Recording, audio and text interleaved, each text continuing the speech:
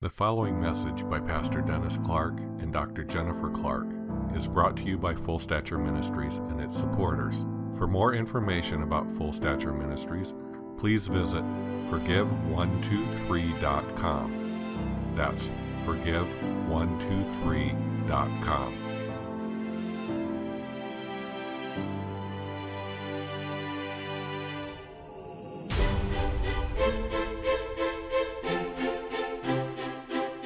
I'm going to start with the scripture that we saw change when we had minimal time. And Jennifer and I would be going church to church, and someone would come up and quite frankly, they didn't even know if they were saved or not. You know, I know the Bible said so, and I said a prayer after somebody, so we wanted to give them that assurance of their salvation. And the scripture will be key, even in getting free from an orphan spirit, is we would have them stand up here or in line in an altar ministry, have them close their eyes, have their hand down here where their spirit is. This is where your will and your conscience and the seat of the emotions. Conscience is not in your head. Conscience is in your gut. It's in your spirit, saved or unsaved. Your conscience is in the gut. So I had them put their hand here and tell me, how did it resonate? As simple as this, good or bad? How does this feel? And here's what I did. Close your eyes, had them get in an attitude of prayer, and I wouldn't remember, we don't know if they're saved or not. And I had them close their eyes, and I quoted to them 1 John 3:1. I said, "Behold what manner of love the Father has bestowed upon me, that I should be called a child of God." Did that feel good or bad? If it felt bad, you need a sinner's prayer. The only one that should feel bad would be an unsaved individual. Now, you could be religious and unsaved. You could have gone to church for a long time and still been unsaved. But you won't feel the peace. You won't feel the good connection. Even if you felt nothing would mean that you're in harmony with that statement. Do you realize how important that is? You've got to learn to go with the gut. The gut knows things your head doesn't know. Now, here's the thing. In order to get free from an orphan spirit, we need to understand that there was an original intent. I like when Jennifer teaches on the Constitution and people try to twist and work with it. We go back to original intent. What was the original intent of the Founding Fathers? Not some later interpretation that kind of twists it. All right, what was the original intent? Well, in the book of Genesis, God gave us our original intent, and there's 4 elements. I'm going to continually give you 4 elements, because these 4 elements are a process that needs to be spiritual, not mental. All right, the first one is in Genesis 1, around 27, 28, 29, in that general area. God gave the original intent, that he created man in his own image and according to his likeness. They were to have dominion and reproduce, okay? But here's what it is. In Genesis 1, the original intent was 1, and by the way, this also works with the 4 predestined, because Jennifer looked up 4 predestined in the Bible, and it matches the original intent. Well, doesn't that make sense? That God's original intent for you would match anything the Bible says was predestined? Okay, well, first of all, number 1, you were predestined. This is actually Romans 8:30, but you were predestined for a relationship. You were called. Behold what man.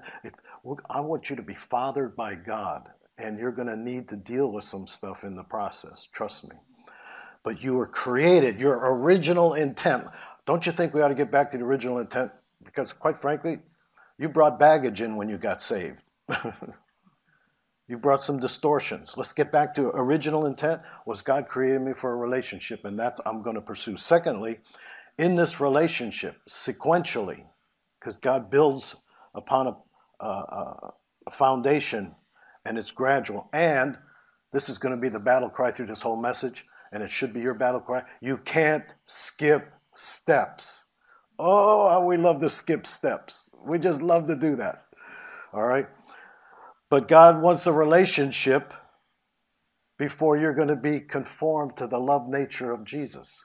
That's the second step.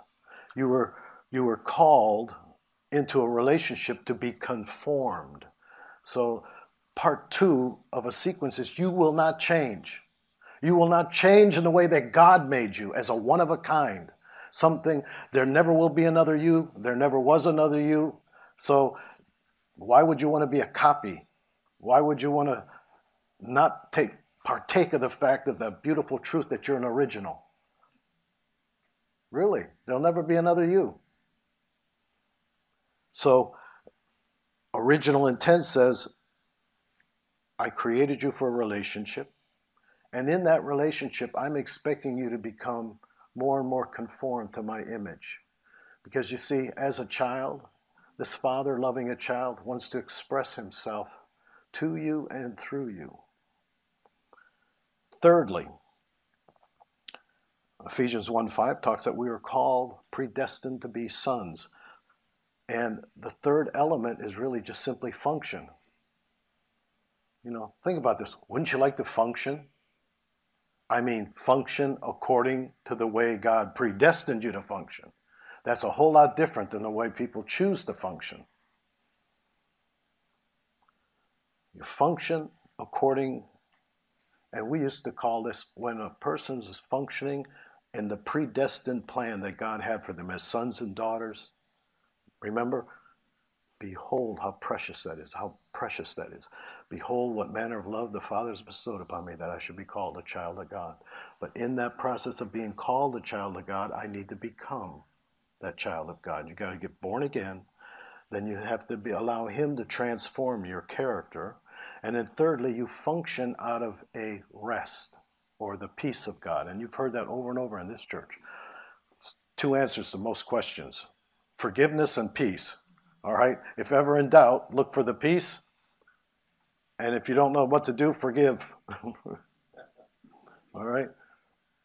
Forgiving is love where the rubber meets the road.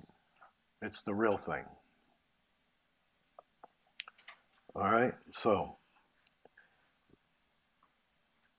if that's the original intent, and you are functioning according to the peace, guess what you do? Well, guess what happens as a child of God?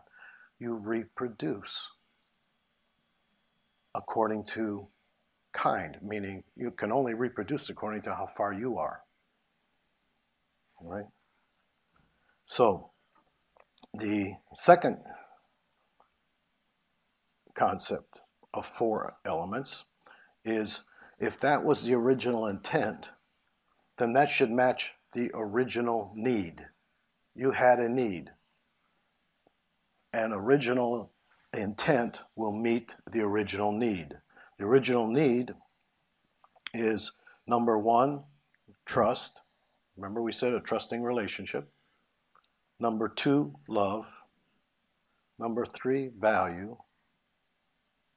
And number 4, purpose. I'm going to say that again. The original need that we all have is we have a need for trust, a trusting relationship. We have a need for true agape love, real love, not what the world calls love. Most of the time it's just lust. All right. The third element is value or worth. And the fourth element is purpose. Now, if you look at those 4, God had an original intent for your life to go through 4 elements.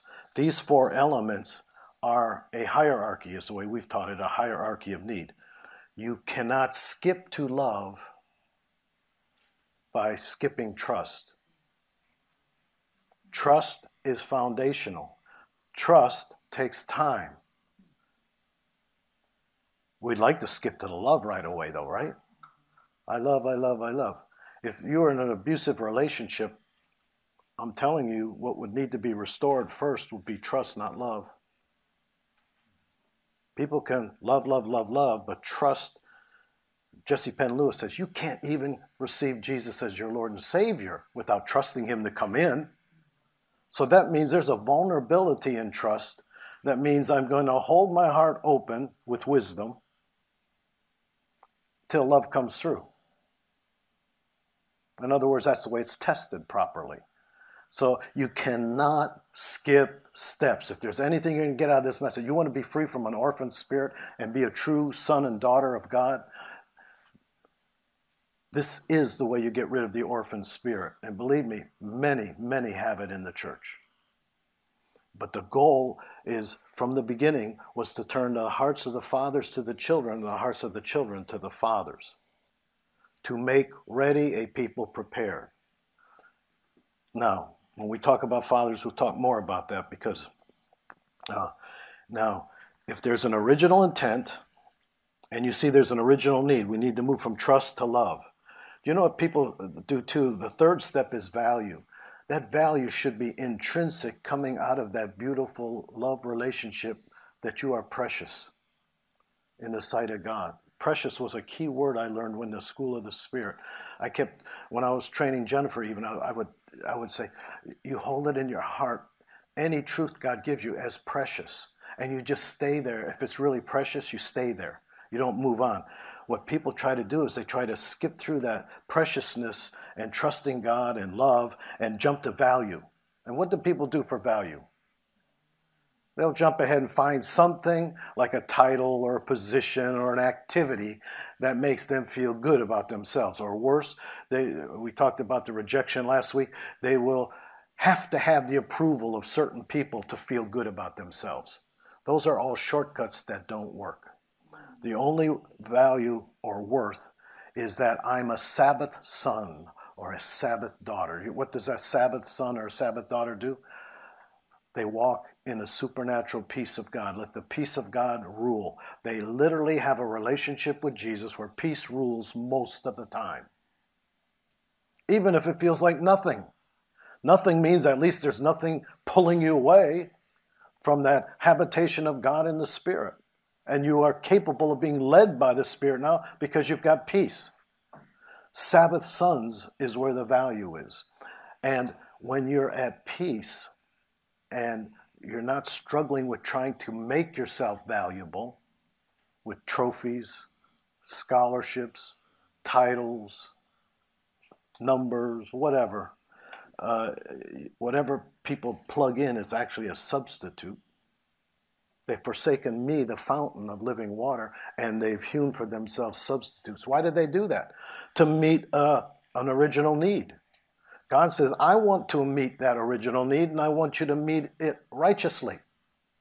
Don't go looking for substitutes, because it's very temporary.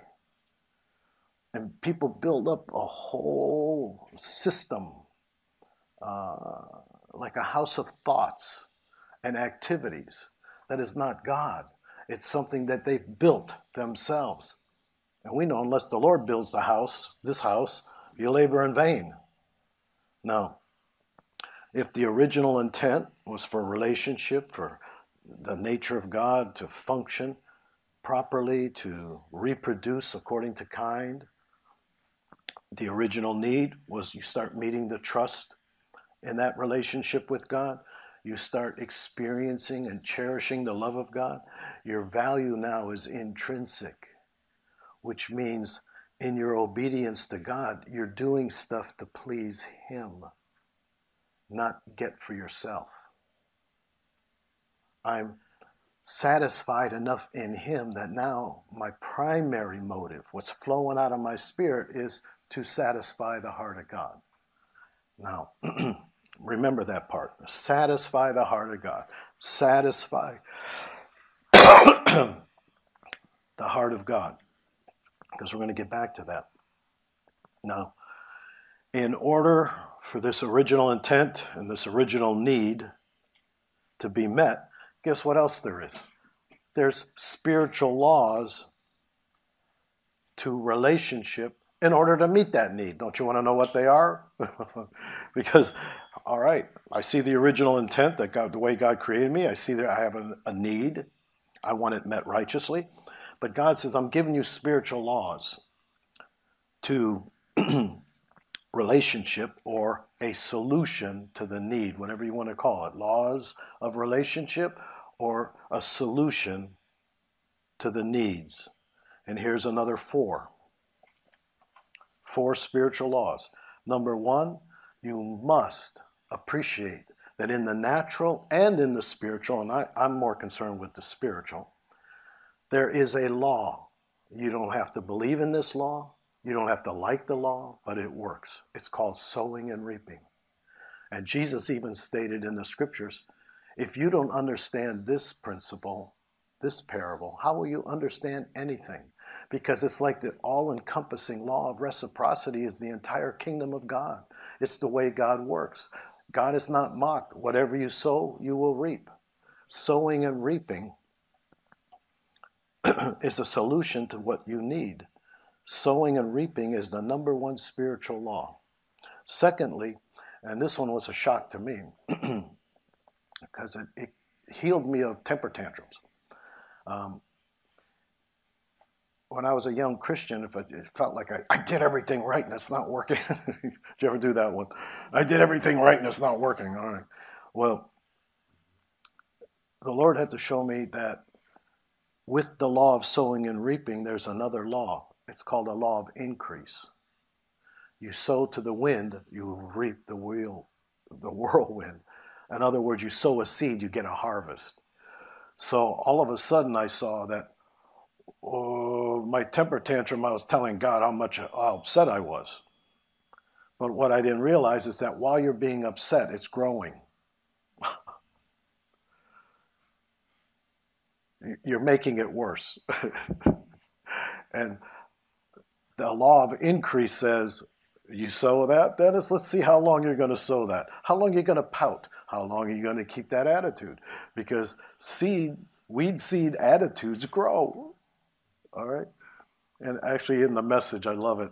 It's the Message translation takes a lot of liberty, but I just love it. And it says, lust gets pregnant and has a baby called sin.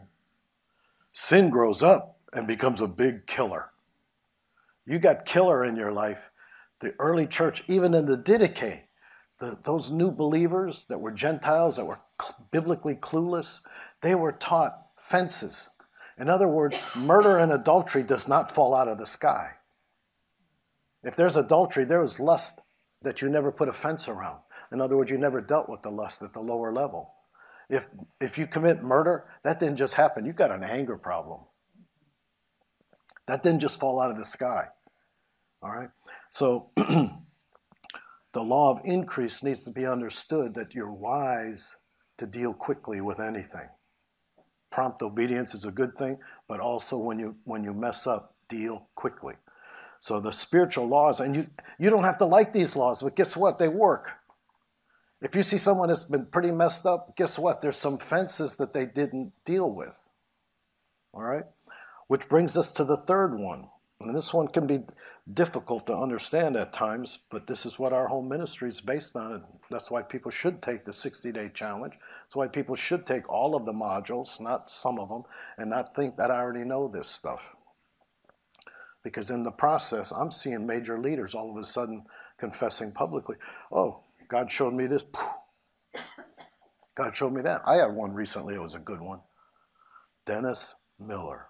Poor guy. That was, I think must have been 5th grade, so that would be before junior high. In the 5th grade, I had a neighbor boy. And thank God, sin grows up and is a real killer. The only thing that saved me in South Chicago is I stayed little. Otherwise, I think I'd have been a bully.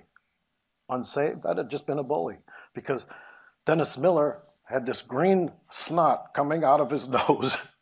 And he was in school and didn't know enough to wipe his nose. Well, I played authority figure there. I wouldn't let him on the school bus. Then his mother called my mother, of course, right? That's what mothers do. Why did your son not let my son on the school bus?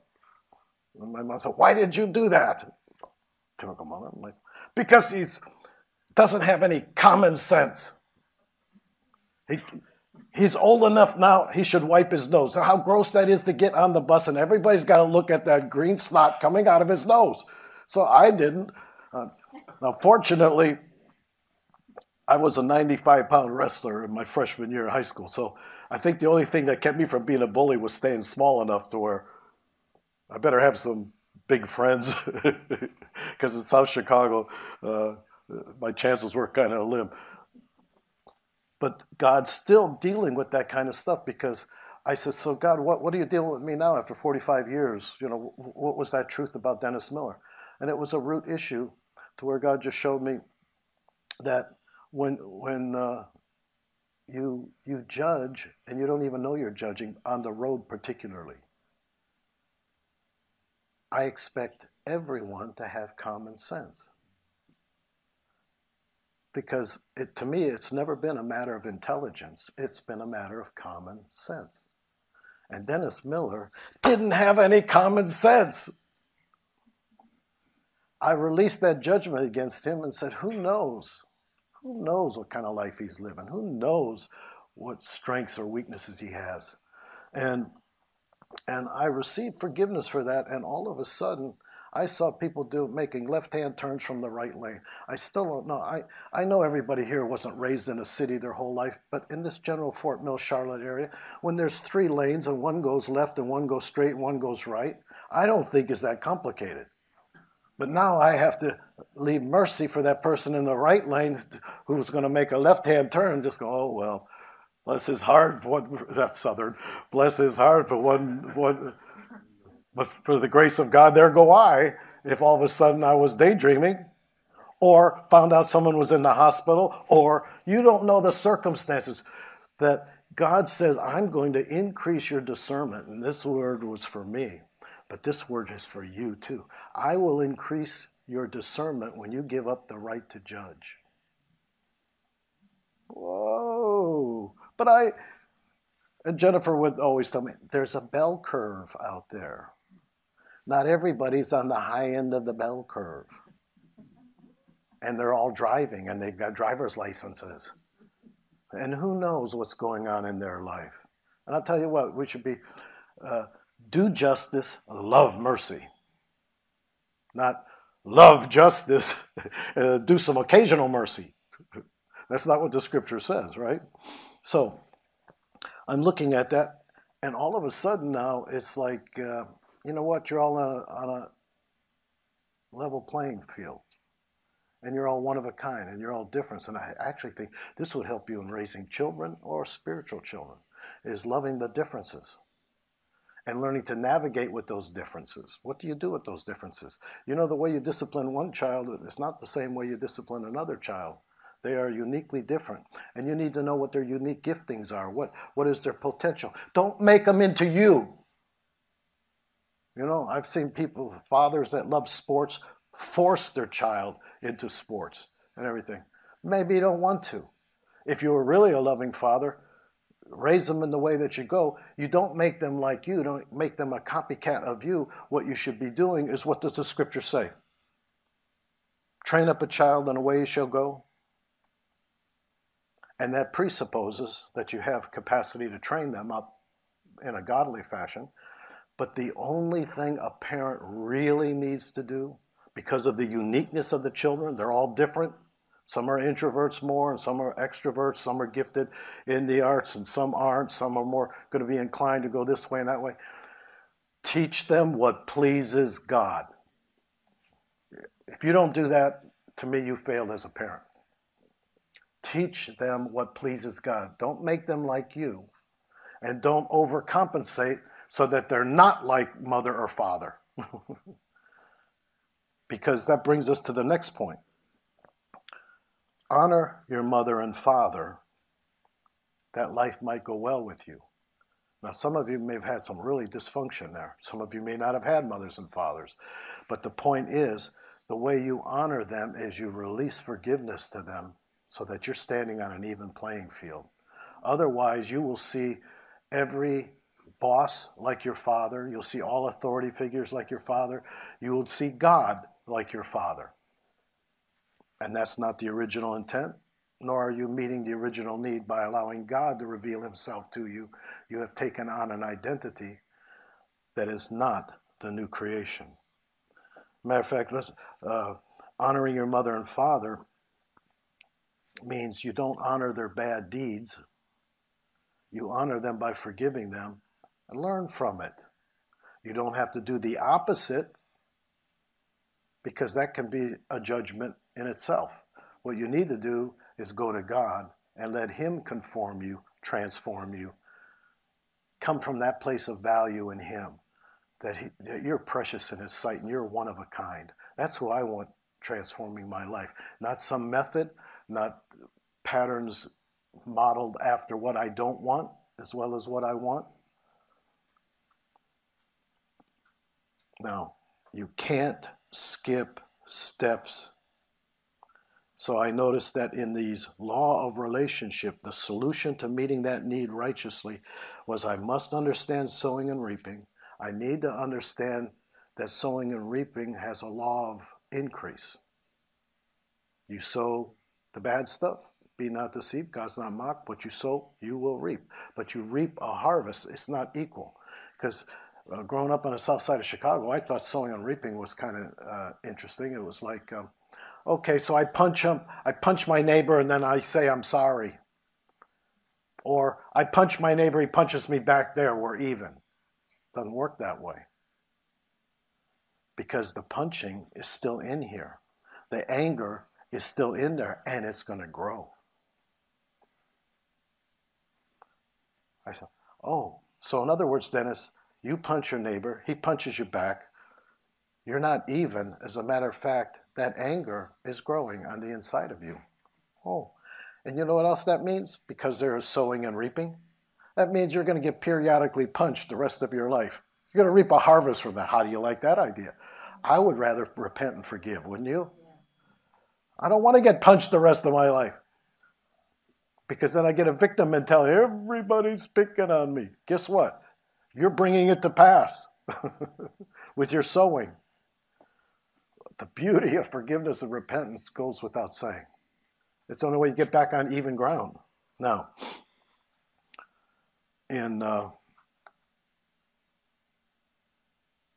train them to please God and not to skip steps. Now, if you read 1 Peter and 2 Peter, I want to get back to that word precious. 5 things that are precious. In 1 and 2 Peter, these are the things they say precious. I want to get back to that word precious because that was the way God instilled in me the reality of my value, intrinsically, internal value, as a one of a kind. There never was another you. There never will be another you. You're a one of a kind. And treasure that relationship that we have because it's a one of a kind relationship. It's me and him. And what the precious stone is who? That's the Lord himself in 1 Peter. He laid in Zion a precious stone. You want to be built in this house? There's no other foundation. He's precious. And you need to see his reality as precious. You're not just a fair weather Christian that when everything's going good. You're one who says, I have one thing in my life that's precious, and that's him. And if he never did another thing in my life, I will live for him and serve him all the days of my life. That's precious. Precious has to be real, not just some emotional concept. It has to be real awareness. Secondly, the preciousness of the blood of the Lamb. The precious blood. What was precious about that blood? It took you out of that old nature into the new, to where God is your father. You know, you were under the influence of the devil as your father. You may have thought your earthly father was the devil, but as long as you had an attitude and were unsaved, your father was a devil. Jesus told that to the religious people who thought they had it together. You say Abraham's your father. The devil is your father. And he was a liar from the beginning. Whoa. That was religious people that thought they had it together. That's why you cannot have these needs met unrighteously. You can't skip steps. You can't fake it. So he was a precious stone. It was the precious blood, the precious promises. Jason did this 2 weeks back. I think it was on October 31st. Jason preached a message that really is important because His message was on the precious promises. And these precious promises, the reason they're so precious is they are that which causes you to escape the corruption that's in the world. He gave you these exceedingly great promises to escape the corruption that's in the world and get under Father's love. Then he talks about the precious faith in 2 Peter. And it was equally given to everyone who's a believer. When we say our Father, we mean everyone in this room, everyone listening that's born again. He's our Father, and he gave each a measure of faith. But that faith is going to be tested. Not faith being tested in the present tense, but that life of faith will have a final exam. You need to understand that it's the outcome of your faith that God talks about as precious. The precious, he calls it the precious proving of your faith in 2 Peter 1:7. It's like the final exam. I remember having a friend of mine, IQ 177, and he wanted to check my spiritual father said, Dennis is okay. He said, well, I'm going to check him out anyway. Having a guy with IQ 177 who had the school of biblical theology, and he wanted to check me out. When he got all done, he goes, I guess he was satisfied, and he said, you have an unusual way of thinking with grids. Well, I call them how-tos, grids. He says, it's very refreshing, very good. Very refreshing, very good. And but he said something that never left me. Remember, Dennis, he said, everything you ever started worked. Whether it was a parachurch ministry, a book, whatever, systems and stuff that I did with other pastors. He said, everything, it's not how you start, it's how you finish. Forgetting those things which are behind, accomplishments, pressing on to what lies ahead, walking in that obedience. It's not how you start, it's how you finished. And I thought that was pretty profound. I gave him credit for his 177 IQ. And you know how I know it was 177 IQ? He made sure he told us all. But anyway.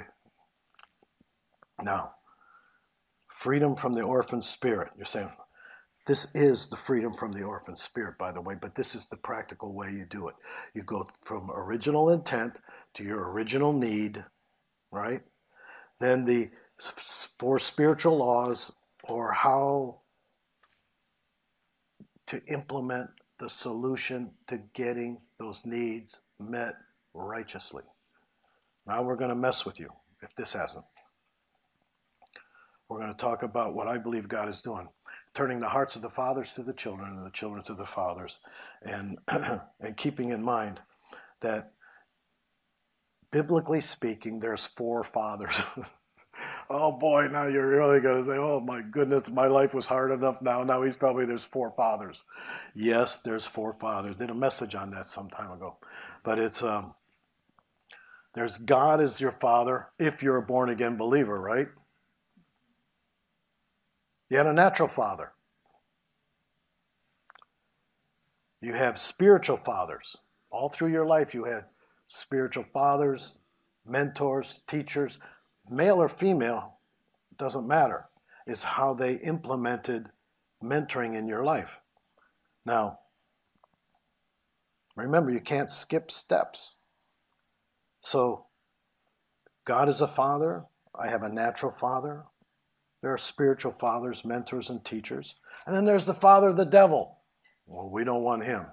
We don't need him. Well, I don't want Jesus saying, your father's a devil. Yeah, right. All right. Now, my natural father probably thought I was the devil because I was one bad kid, Dennis the Menace. I didn't earn that name for no reason at all. But here's what God's saying. To get free from the orphan spirit, we've got to meet these needs righteously. And he's made an availability. And as complicated as this message might sound, it's actually quite simple. Those groups of 4 was the way God made you. If you really wanted to just live the way God made you and not your better ideas, not being afraid, thinking you can skip a step because you're afraid that the world, the flesh, and the devil is standing in the way, or you think the preacher's standing in the way of you accomplishing, your boss is standing in your way. Promotion doesn't come from the east or the west. It's God who lifts up one and puts down another. So don't worry about who's standing in your way. That's the voice of the enemy. It's the voice of religion even. Now, freedom from the orphan spirit, we need to understand reparenting. Now we're getting into the nitty-gritty. Reparenting is mothering and fathering. The mothering example is, mom gets all the kids up, gives them all lunch, sends them to school. That's the way we taught it the first time. Right? Equal treatment. Different kids, equal treatment. Mothering sees to it that everybody gets out of bed, feeds them breakfast or what have you, get their books, homework, get them all ready to go, and then scoot them out the door or drive them to school or whatever. All right? That's mothering. The mother provides an atmosphere. You have to pay attention to this because we have to have this. We have to have it. You may have had a good mother, you may have had a bad mother. I don't know. You may have had a good father, you may have had a bad father. But quite frankly, mothering in the Christian concept of the faith should make you feel loved, safe, and secure.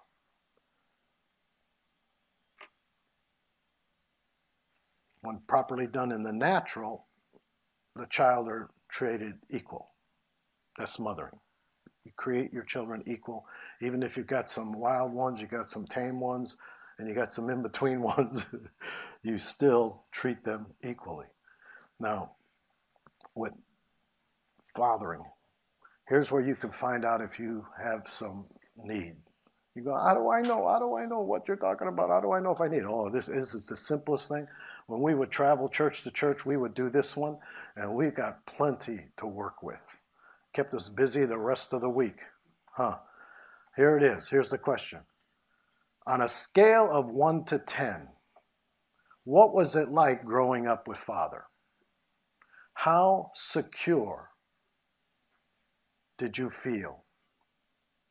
On a scale of 1 to 10, 10 being outstandingly secure and safe.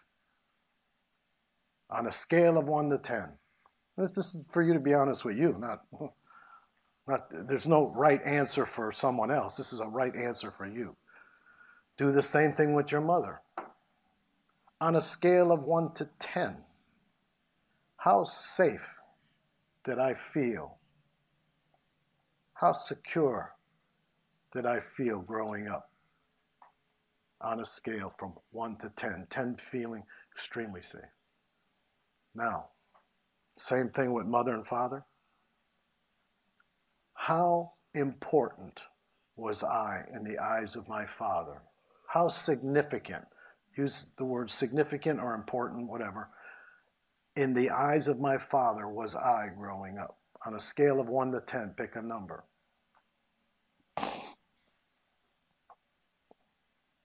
On a scale of 1 to 10, how important or significant did I feel with mother growing up?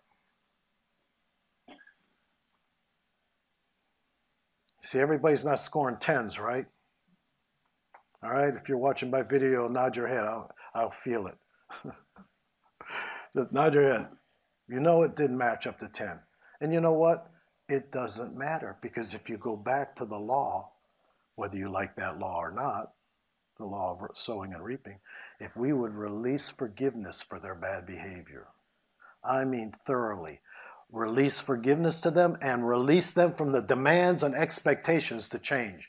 I know adults in their 70s still waiting for their 85, 90-year-old parent to change. You release that demand and expectation, and you open a portal in heaven to get it from God. You cannot get it righteously from God if you won't release the demands and expectations that you've placed on other people to change. You do not make other people change. That's playing God, trying to make them in, what, your image, the way you think they should be shaped? How dare the clay say to the maker, what have you made here? Let me show you how to do it. Whether that's to yourself or someone else. That's not your jurisdiction. That father's the devil. Now, God says, now without mothering in first place, if mothering isn't successful, even in Kingdom Life Church, you won't stay. Because fathering puts pressure on you. And you've got to first, before you can have pressure. Picture these little kids. Mama gets all the kids together. You got the good kid, the bad kid, the quiet kid, the loud kid, the one that doesn't know what to do. And mom gets them all ready, gets them all lunch, gets them all to school. And guess what? And this is a spiritual concept of mothering and fathering that doesn't depend on whether they're male or female. All right? You could have a woman school teacher, and these kids that were all loved and given a luncheon, and mom sent them out to school all the same, and then they go to school, and they're tested. One gets an A, one gets a B, one gets a... How dare you? I don't like that part of growing up. I liked where I was taken care of. I liked the part where everybody was treated equal. The nanny state, socialist, communist governments love to get nanny state in there. Well, we'll take care of you. You don't have to do nothing. You could just stay in the womb and everything will come to you because you're entitled and you're special. That's a perversion of special. You have intrinsic value. You're one of a kind. But go with the identity of the new creation that God gave you, not the world. The world's trying to imitate what God has for you that is far superior. Now, that's why they call it a nanny state. And people are such suckers for anything free. You give them free to make them a slave. Give them something free so that you own them. You indoctrinate them. You make them know they cannot survive without you. Now, it takes mothering approach. Let's use a church setting because that's what I've done my whole life. You have natural family and you have different responses in the natural family. You don't try to make them like you. You try to find out what their uniqueness is and make space for that to grow. But even if you don't do that real well as a parent, guess what? You teach them, what's the primary thing? Train up a child in the way he shall go. Teach them what pleases God. Then it's in their court. You can't make them serve God. But it's in their court if you taught them this is what pleases God.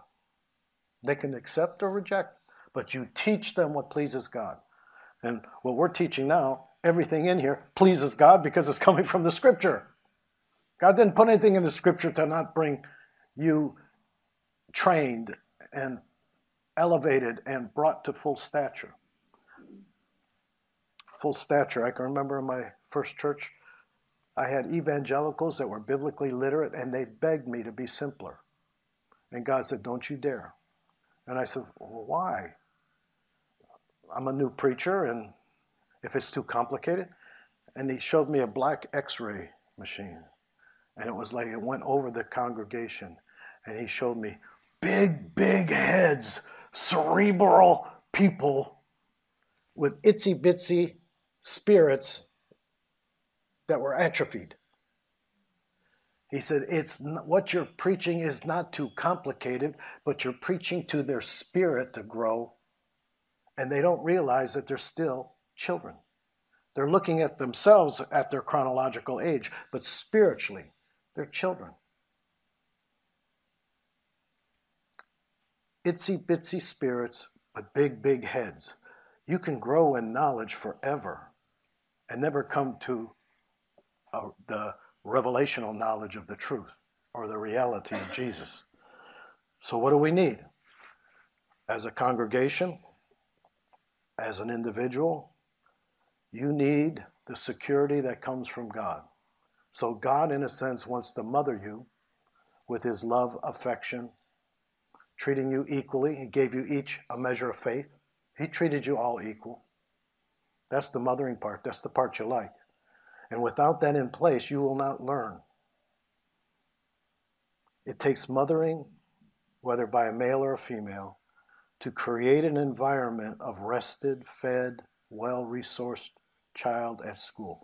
You know, in all the years I was ministry, I never had anybody say, I'm not being fed there.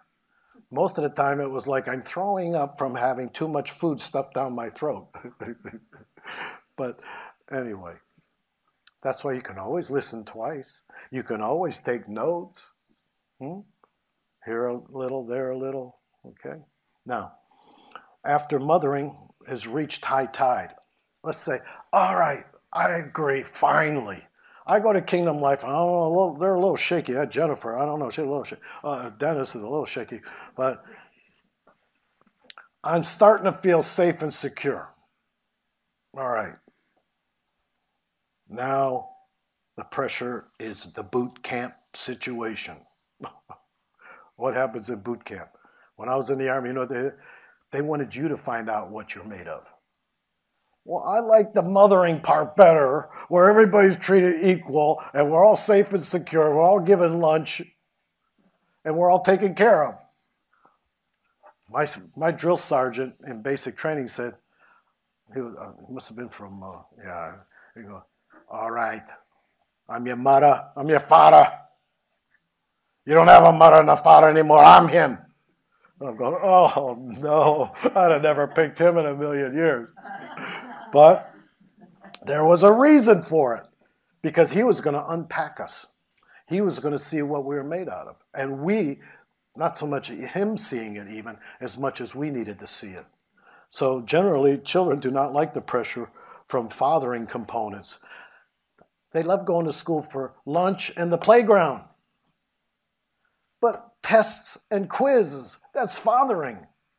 That's see what's in there and pulling it out. Finding out the differences in you that we can bless you with it because God made you like that. Develop that good stuff that's in there, and it will be different from the person next to you. I know we like equal. I know we all like the same. But you have a right to succeed. You have a right to fail. That's life. That's real life. Not the fairness doctrine has to die. Life's not fair. So mothering is a type of womb. The environment was pretty special. It allowed the body to develop passively, but that's about all that happened in there. All right? Mothering, and you know what? Jesus mothered the disciples. I mean, he was with them day in and day out. Endless conversations. He encouraged them and reassured them.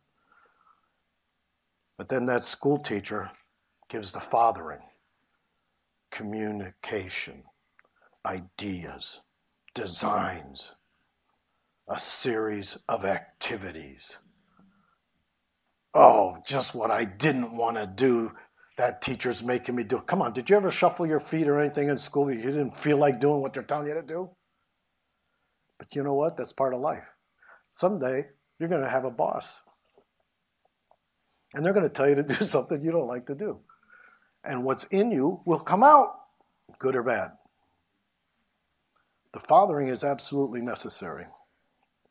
And I remember in the development, you know, dad leads by being a good example if it's done properly and disciplines his children, teaches the skills, setting up this and doing that, and how to mow the lawn, how to start the lawnmower, and for the girls, how to stay away from boys and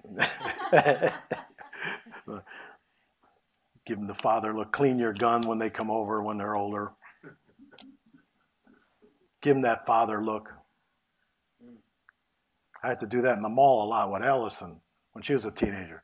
The guys are not very subtle. Sometimes they go like this. They go. And so that's when the father look at to come and go. All right. But can you see that it's a natural part of life, but we desperately need both?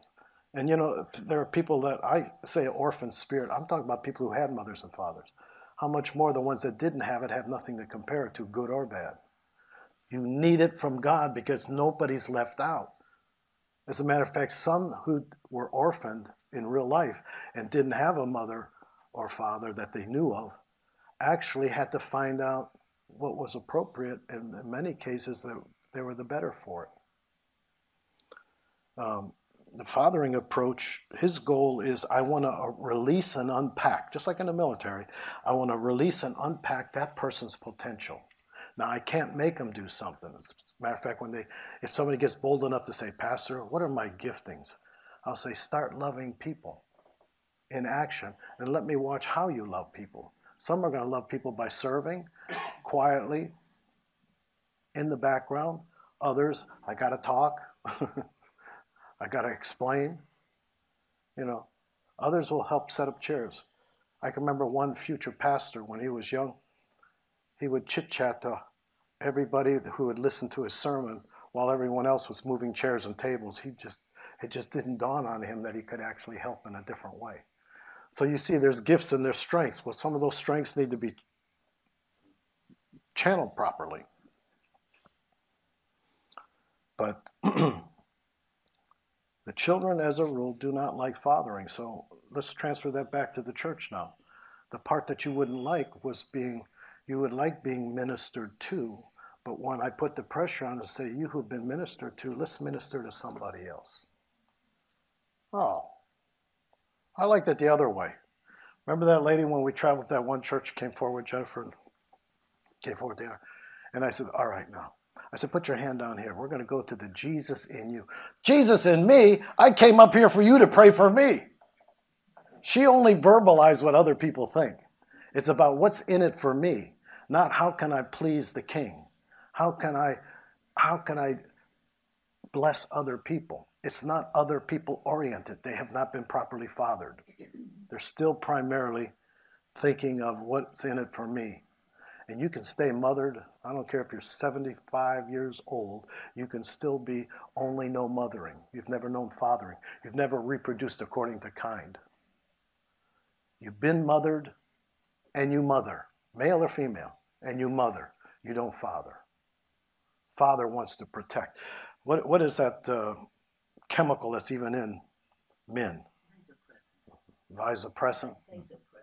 Vasopressin. Oxytocin is for bonding. Vasopressin should be in the male, just being male, not saved or unsaved, where it wants to protect, guard, provide for the female. That should be a given. But you may have been so mothered either by your social ideology, or in life, that was your experience of love. That's not love.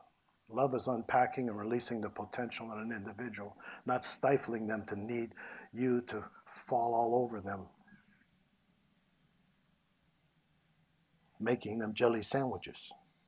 All right? So mothering has to precede fathering, but fathering has to follow mothering. The more challenging the fathering environment, the more the person's potential gets unpacked. That's why Navy SEALs go through what they go through. Not everybody gets unpacked. But the training, the more the pressure is put on to release their potential, the more they know what they're capable of doing. And the more they can help other people. EMS, fire department, good examples of literally running to the fire when everyone else is running away from the fire.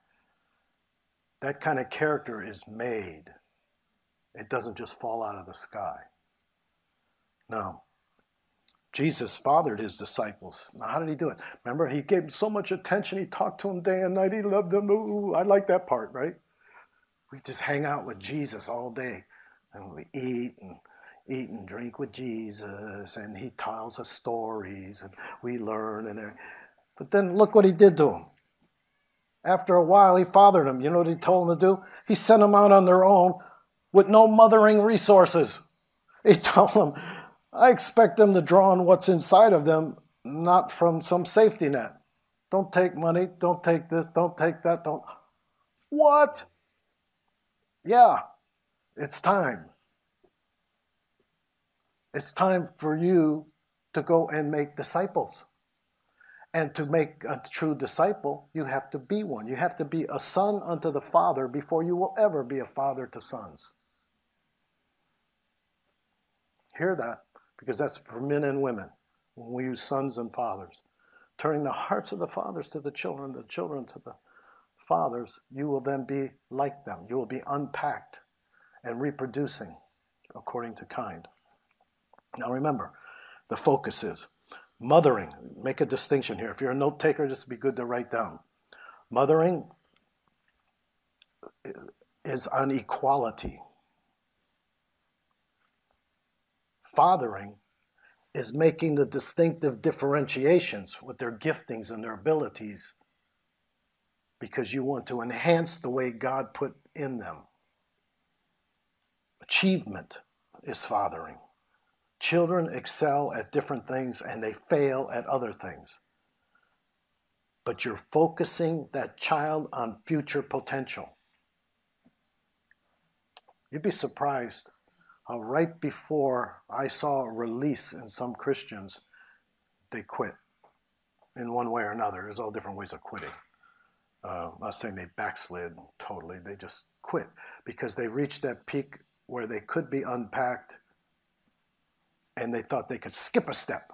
And I'm valuable now. I know how to do stuff. I'm taking off. To purpose. You can't skip the purpose. When you truly understand your value, God, promotion doesn't come from the east or west. God lifts up one and puts another. You do not skip steps.